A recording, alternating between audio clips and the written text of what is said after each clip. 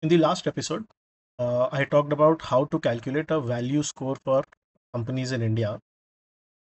In this episode, we'll take a very quick look at how to calculate a quality score, a momentum score, and then move on to the more interesting bit, which is how do you build portfolios using these factors. There are three different approaches that you can use. We will look at that. But before we proceed, none of this is investment advice. And any portfolios that we build here, any scores that you see are not necessarily something that you should or invest in. This is only task to understand how to do this stuff. You have to do it on your own. You have to figure out if it works for your risk profile, etc. This is not investment advice. All right, with that out of the way, we'll look at the value score again very quickly because I made a mistake in the last episode. So if you remember, we calculated the rank for each variable. So we said price to earnings rank, and then we use that to calculate the Z score. But notice what's happened here. Even though this company Method Alloys has the lowest price to earnings, it's ranked one, but the Z score turns out to be negative, and that's because it actually has to be the other way around. So you need a negative sign around if you use the ranks to calculate the Z score. We've made the same mistake in all the variables. So what we can do quickly to fix that is when we calculate the average, I'll just add a negative sign here. Right? You'll see Methane Alloys actually has a higher score rather than a lower score, and you can just sort as well. All right. Now, having said that, I'll show you how we can calculate a quality score. So what I've done is like last time, I've already run a screen on screener and exported some variables. For quality, right now, I'm going to use return on equity, return on capital employed, operating margin, operating cash flow to EBITDA, is essentially the EBITDA to OCF conversion ratio, and the debt to equity. Now here you can use any number of parameters that you want, right? Anything that you think defines quality. You could be gross margins, it could be accruals, etc., etc. There are lots of things. There's lots of research around what variables make good inputs into a quality score. We don't really care right now. These are reasonably good variables. And again, we do exactly the same thing. We have a return on equity score. We calculate rank. We calculate a Z score, and then eventually we have a quality score, which is the average of all the parameters. And this time we've not made the mistake. So the ROE's Z score itself has the negative sign when we calculate the Z score from the rank. And so the score that you get here is just simply the average. The next variable that we'll look at is the momentum score. The momentum score we calculate very simply as what is known as 12 minus 1 momentum. What that means is you take the 1 year return, and then you subtract the return that you receive that you've got in the last 1 month. And that's the 12 minus 1 momentum. This is the academic definition of momentum. People do more interesting things here. You can look at 6 minus 1 momentum as well. You can do a volatility adjustment, etc. Again, I don't want to get into the specifics of calculating a momentum score. That's for another time. But we have one here now, right? So we have a momentum score, and in this case, it looks like Ujas Energy has the highest momentum score right now. We'll look at how you can combine these variables to build portfolios, right? That's where ultimately the rubber meets the road. What you want to do is build portfolios given the momentum score. So I've created this combined file where I've taken the names of the companies, and I've simply we looked up the value score, the quality score, and the momentum score. I've removed all the underlying variables because now at this stage that's not important. All we need is the score. I've added filters so you can basically just sort these companies. Now, if you're making a portfolio that is optimized for a single factor, that's obviously very simple. You simply sort by the score. You go from the highest score to the lowest score. And let's say you want to build a 20 stock portfolio, and you select 20 names, and that's your portfolio, right? And this is very simplistic. There are many more things you could do. Get to that in some later episodes. Right now, we're just looking at a simple way to build these portfolios. So if you pick these 20 names, this portfolio will have sort of the highest momentum score. Now to understand like how this portfolio behaves, etc., let's as in it's a little bit of its characteristics. I've created a sheet where I can simply copy these names and paste them here, and it's simply doing a VLOOKUP for the value score, the quality score, and the momentum score for the companies that we have put. And this table here then measures the median of the value score for the companies in the portfolio, the median quality score, and the median momentum score. So there is something wrong here in the first that this case. Right, so let's median, right, median quality score.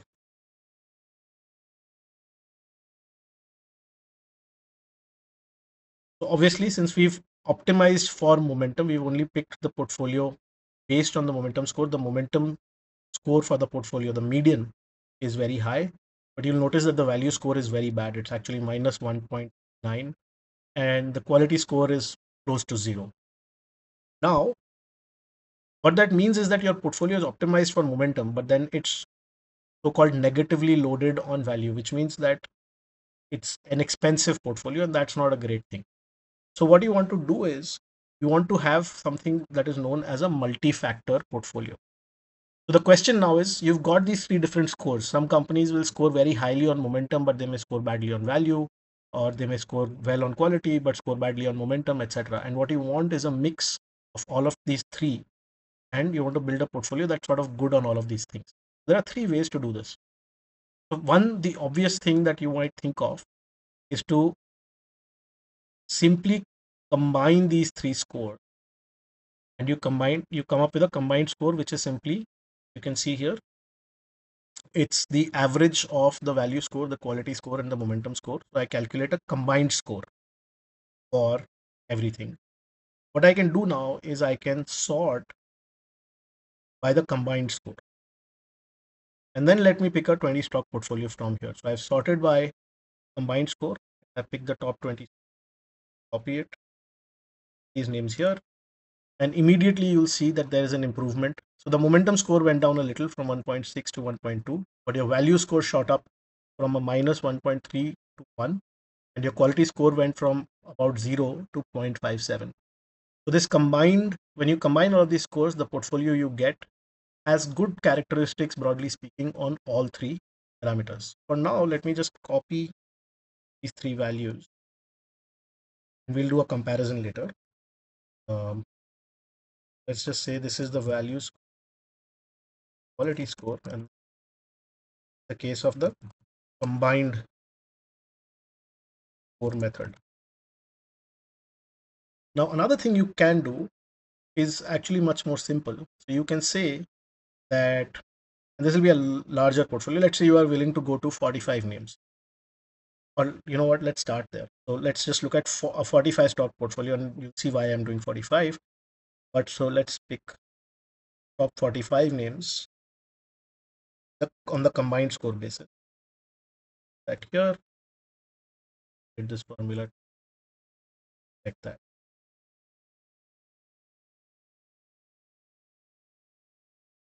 Right.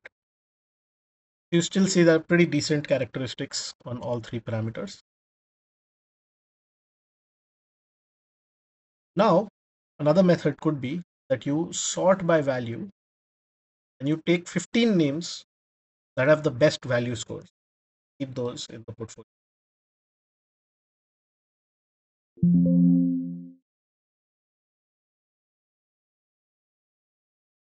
Then you sort by quality, and then you pick the top 15 names by quality. You add that to the portfolio. Finally, you sort by momentum, take the top 15 names by that. So you've got a 45 stock portfolio again. But now, so this is the portfolio combination method. The portfolio combination method, the average scores you are getting are somewhat worse. What you see is that your value score is now actually negative. a median value score. Quality score is still decent, in fact, maybe a bit higher, and your momentum score has dropped from 1.1 to 0.49, right? So in this case, it is essentially saying that you've got three different portfolios. One is optimized for value, one for quality, and one for momentum. And you've just put all of them together to build a combined portfolio. That's your 45 names. And now finally, what you can do, and this might be in some ways, you're saying that I want the highest quality names that have a good momentum score and are cheap, right? That's a very different thing than saying that you have a combined score. What I've done is I've calculated a value rank, a quality rank, and a momentum rank, which is essentially just ranking on these scores with the most positive value score having rank one in the value rank, etc. Right? And now what we can do is we can say you want to filter. So if you look at the total names, we've got about 1000 names here.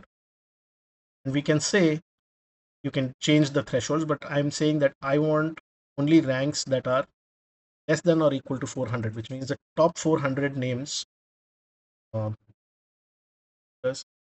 top 400 names by value. So the 400 cheapest names. Then you filter for quality and you say again, I want the 400 highest quality names. Again, 400. And then finally, also momentum. I want the 400 or the 40 percentile, 40th percentile of the stocks with the highest momentum. So I've added filters. Notice that effectively we've said that we want a certain amount of value characteristics that the stock should have decent quality and should have decent momentum. And that leaves me with about 68 names. I could tighten this a little and I could say that instead of 400, I want only 350. What I'm trying to do is get to 45 names approximately. 350. The top 350 names by value, by quality and momentum, the intersection, right? So all of those should, all these three characteristics should be met. The companies are great on value, great on momentum, and great on quality. If I copy this, that here, it is slightly more than, has 49 stocks.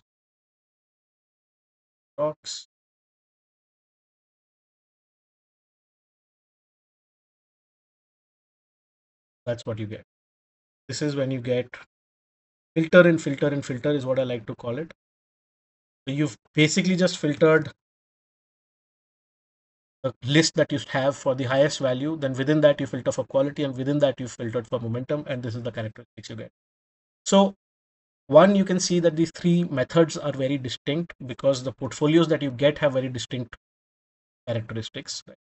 And the names that are there in the portfolio can also be very different the way you have it.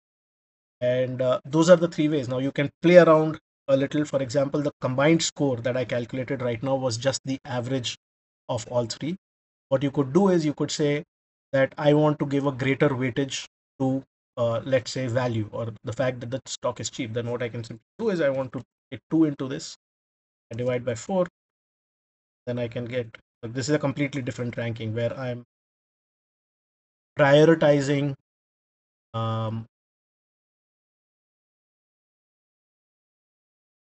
filters, clear filters,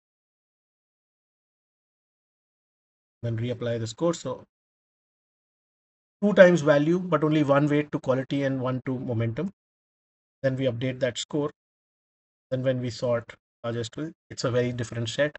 And here we are giving higher weightage value. And you can change this. You can play around depending on how you want to prioritize, what factors you want to prioritize. Similarly, the filter and filter and filter, you can say that as long as there is reasonable quality, so then you can just say eliminate only half the universe on quality, but then give me the maximum in momentum. So all of those things you can play around with and you'll get different portfolios. And yeah, that's basically the three different ways that you can use factors to create portfolios.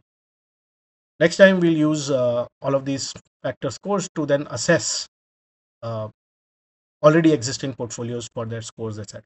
That's next time. Have fun with this. Thanks.